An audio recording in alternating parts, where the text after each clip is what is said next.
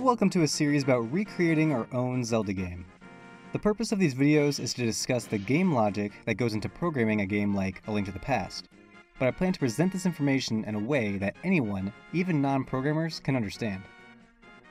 In this episode, we're going to work on creating Link and making him move around using our controller or arrow keys. Let's jump right into our new project. I'm using Love2D and Lua for this, but the logic we'll be talking about holds true for any other framework or language.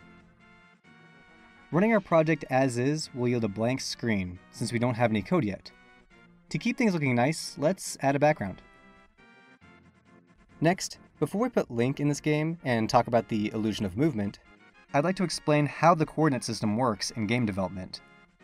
Every pixel on screen can be represented by an X and Y coordinate, or ordered pair. The entire game world is a big grid of pixels, and everything is in reference to the origin. Let's say it's right here, 0.00. Of course, being a grid, there is an x-axis and a y-axis. The x values increase as you go to the right along the axis, and y values increase as you go down along the axis. This one might be different than what you're used to. In math classes, they typically teach that y increases upwards, but in most 2D game frameworks, with some exceptions of course, y increases going down. To demonstrate this coordinate system further, I will create a player object, which has an x value and a y value. Then I will draw a link to these player coordinates.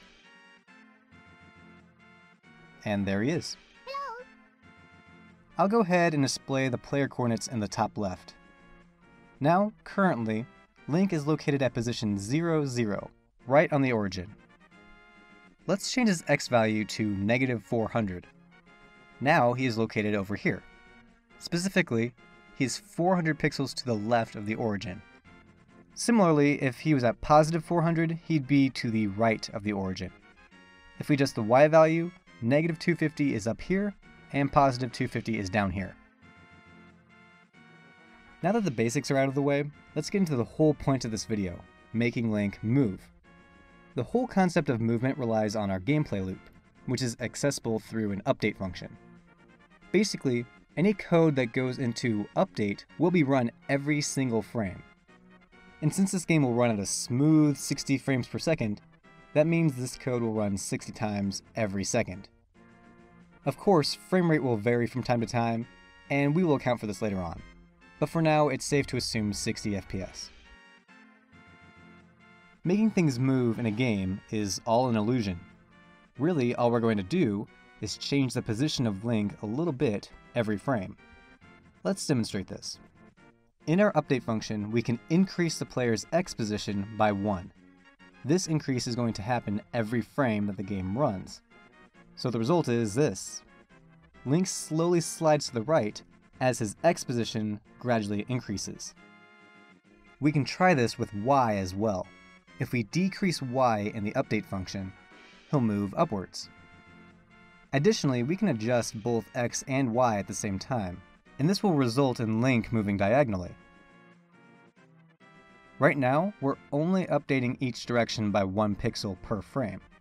We can make Link move faster or slower by adjusting this. If we update it by 5 each frame, Link will move 5 pixels per frame on each axis, which is 5 times faster than before. So, knowing all this, we can map these position updates into key presses. To move to the right, for example, we can test to see if the controller's right direction or our right arrow key is pressed down. And if it is, then we'll update the X position to move right. We can do the same for left, up, and down. Now that we have each direction working, we have a fully mobile character. We can move in any direction, and holding down 2 keys at once makes Link move diagonally, just like in the original game. Of course, Link still needs some work. It's kind of unsettling watching him float around the screen like this, always staring you right in the eyes. Next time we'll work on adding some walking animations. The code for this project will be open source, and you can find it on GitHub. Check the description for more details. The next video on animation is already up, by the way, so feel free to click the box for that. Also, to get the shot of Link saying hello, I actually programmed in this speech bubble to appear whenever you hold down the H key. So, I hope you enjoy this new feature, I guess.